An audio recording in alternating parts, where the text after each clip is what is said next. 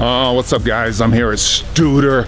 We're in Switzerland, baby. STUDER is the greatest cylindrical grinding company in the world. They're also a machine shop. Like, the machine shop is on steroids. They got 700 employees. 10% of them are in an apprenticeship program. They train their own employees for a lifetime career at this company. And they have an assembly line. That's right, a moving assembly line. So their machines go from point to point to point, and actually they build them up and they come off a finished product. Crazy quality, crazy workmanship, crazy technology. And I've been given an all access pass to actually go behind the scenes to give you an intimate look at all of it. Let's go check this out.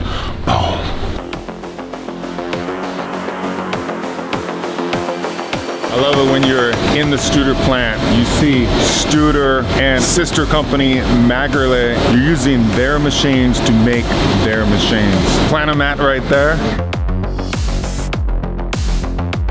Check this out. This is something that you've never seen before. This is absolutely incredible. This is the flow assembly line here at STUDER. It is a moving assembly line. This is station number 1. That's station number 1. Station number 2, 3, 4, 5. You basically start with the foundation and you go next. Next, you have different machines based on work orders. So all machines actually come to this line right here. And when you're looking at this line, see that package right there? That is the tools and supply chain for this particular station right here. So all the tools and supplies that they need are right there.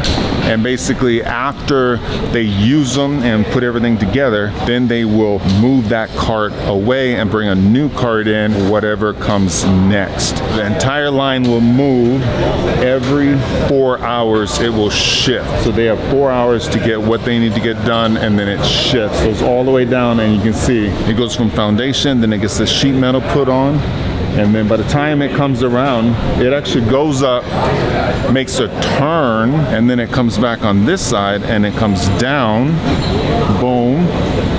And then you pretty much have a finished machine from foundation to finished machine. Big old crane and movement right there. Woo, manufacturing on a high level, crazy precision machines right here at STUDER. Crazy pallet system right there. So this CNC machine over here is just running lights out day and night 24/7, and then you actually have 28 pallets for parts that they make weekly, daily, yearly, throughout. And basically they change material, and then the machine on its own grabs the pallet goes into the machine, and they machine each particular part non-stop, lights out, and then all the parts end up being right down here. Complete automation right here at the STUDER plant. It's all about that fixturing right there. So the machine runs lights out, so the operator's job is to inspect the parts and to load the raw materials onto the fixturing. Every single part has its own fixturing on its own tombstone or pallet.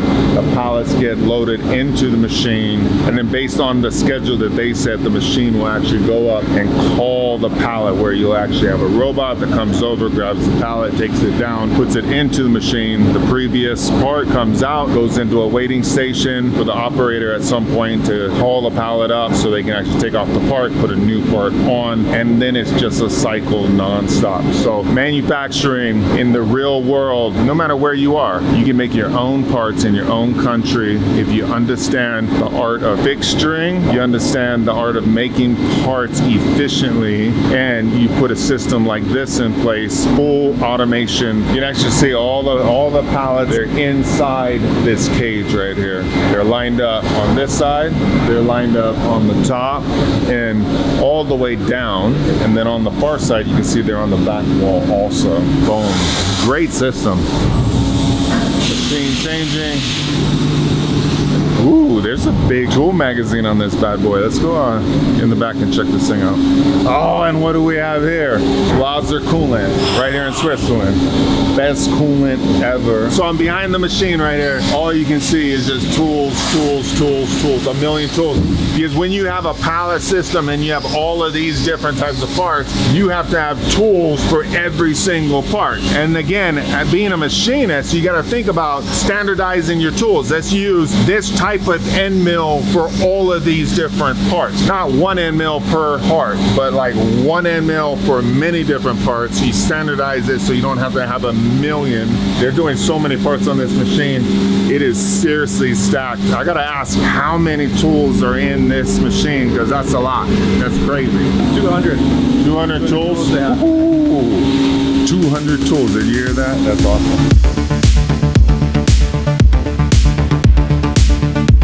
I got my man Mark over there. What's up, Mark? How much, Titan? How's it going? Oh, a Canadian in Switzerland. Who knew? That's right. Oh, so how long have you been living here now? In Switzerland since 2012. Cool. And your history? Grew up just outside of Toronto, toolmaker by trade, and made my way over to Switzerland.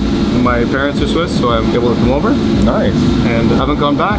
Yeah. You love it here? Yeah. Oh, it's so beautiful. Originally I came for the chocolate and snowboarding. Oh, and then I found out I had to work as well, so what better place to work than STUDER? I know. And then you got some crazy machining over here. And what's your day to day? Normally I work together with North America, United Grinding North America, for sales. For sales, so customer specific assemblies on the machine, things like that. And then today you're babysitting Titan. That's right. And then he's disappearing behind machines and you're like, where'd this guy go? He's not coming out. Thought we lost him. I know. I'm a big boy to lose, but this place is huge and it can happen, so. Now we're looking at all these different parts that are being machined lights out, and every single part is critical.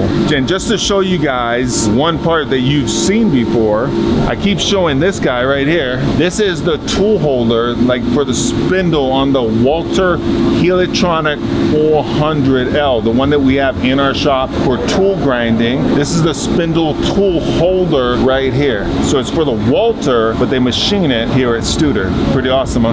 This plant is crazy. I always say, you can be a machinist and you can learn how to program and do all these different things, but there's three basic things that will make you great. One is setup. Let's set up efficiently, and then let's figure out ways to set up so we don't have to spend all the time every single time we do that job. So let's figure out how to use fixtures and how to lock them into the machine automatically so you take the time in setup out. So when you're a machinist and you can actually think about like efficiency in setting parts up, and you start using these crazy fixturing techniques to basically just load a fixture, boom, it's automatically set. You load a program, the program loads all offsets for you, takes all the time out. Like that right there is magic. And then I think second thing, one of the most important things as a machinist is fixturing, like creating crazy fixturing. You have to outthink, outsmart the competition, and it's super important. So if one guy thinks about,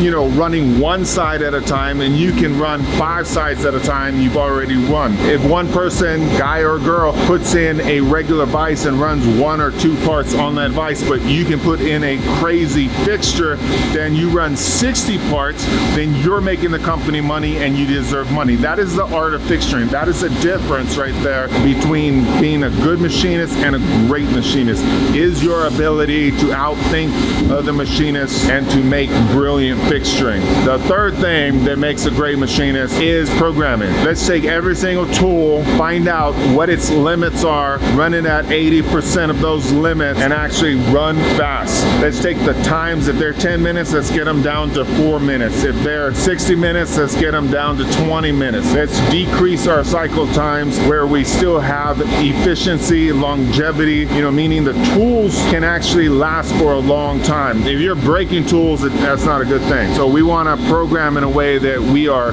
running the parts fast and efficient. We're making money, but we're not breaking striking tools. And sometimes I'll run it a certain amount and maybe have to change out the tool every hour because we're running Monel, but that's a risk. I'm like, hey, I'm gonna waste $100 to make $500. If I can just get after this and in 1 hour just take off all this material and I go through inserts or a tool, it might make sense to me if I'm taking off a huge amount of material. So there is money in that, and you got to figure out what's worth it. If this was going to take 5 hours, and in 5 hours I was going to get one part done or rough, and let's say the material is Inconel or Monel, if I could do it in an hour, I would save 4 hours of machine time. Is that worth the cost of one tool? Maybe, probably. So sometimes you just have to figure it out. And then if you're willing to actually doll up a tool or do something, then you use tool management and say, hey, run that tool for 1 hour, then go grab tool 20, run tool 20 as tool 1 and continue the process. And maybe even grab 21, 22 and run them right afterwards. That's tool management. That's something, if you guys don't know about it, a lot of the machines have it. And if you put it into use, you start making good money.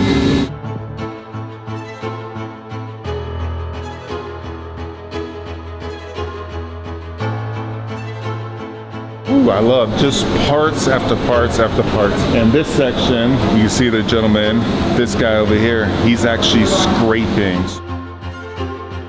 Again, when we were at Magerle, we actually saw that they machine and grind surfaces, then they come in to get it super perfect and they hand scrape, and they do the same thing over here at STUDER. This is the scraping department. Complete workmanship, complete quality, complete rigidity, hand scraping, so the surface is absolutely perfect. And nobody can do it better than a human. So when these parts just go together, everything is perfect, everything is rigid, which gives you the ability to hit those crazy tolerances. So good.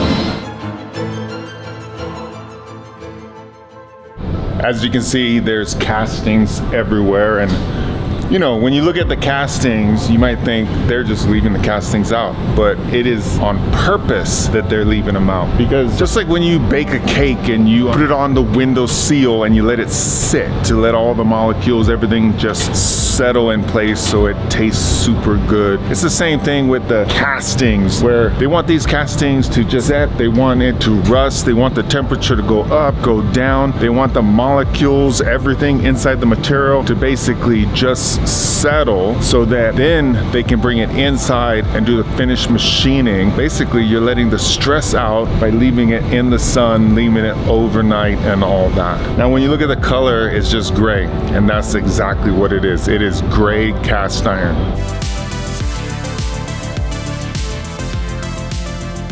So Mark, this is like a really cool section right here.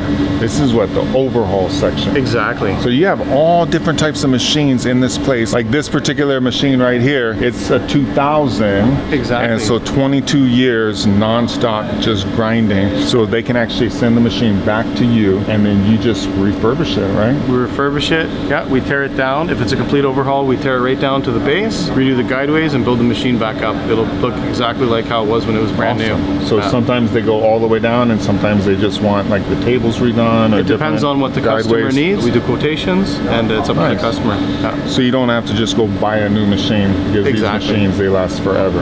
Exactly. Super good. Boom. Boom. Now, a lot of places have customer centers and stuff, but this one is truly exceptional because look at all the machines. They didn't just put throwaway machines, they put amazing machines, and they put the machines here so they can train the customers. Customers will purchase a machine, they'll fly in from all over the world, and they will actually train those customers on these machines to use them, to set them up, to program them, everything. Now, besides the machines, you can go on grindingacademy.com and you can learn from us on our Grinding Academy. Super awesome. That's one thing that I love about STUDER. STUDER, they have an amazing program. 10% of all employees are in the apprenticeship program and they're learning how to use the machines. It's a multi-year program depending on what they're doing, and then they actually go to work for STUDER full-time and have a lifelong career working at one of the greatest grinding companies in the world, period. Boom. STUDER, underground in the museum. Let's go, baby. One of my favorite places right here at STUDER is the museum. So they have machines dating way back to the beginning. STUDER was founded in 1912. So what is that, 110 years they've been doing this, and they've learned a lot, and they've gone through different variations. So when you actually come to the museum, you can see that heritage of how they made machines and how they changed over the years. Just beautiful craftsmanship. Each piece is a work of art. And back in the day, it wasn't all CNCs. They had to literally make these machines and make machines to make machines and figure out how to actually go into production, how to be efficient. Just true masters of the game. And I love that they keep all these machines still housed here at STUDER. All right, so we're coming to the end, and I wanted to actually, you guys already know Mark. Mark is amazing, and he's been walking through the plant. I also want to give a shout out to Paul. A lot of guys don't know Paul, but he does a lot in the backgrounds, and he actually made it possible for us to come over here. So thank you, brother. Boom. Welcome. Known you for some years now. Yeah, good. 2019 already. 2019 emo. And with that, I think it's a good time to say goodbye. So thank you very much. Give you a handshake right there. Thank you very much. And from the STUDER Museum, signing off. Boom. Boom. Boom.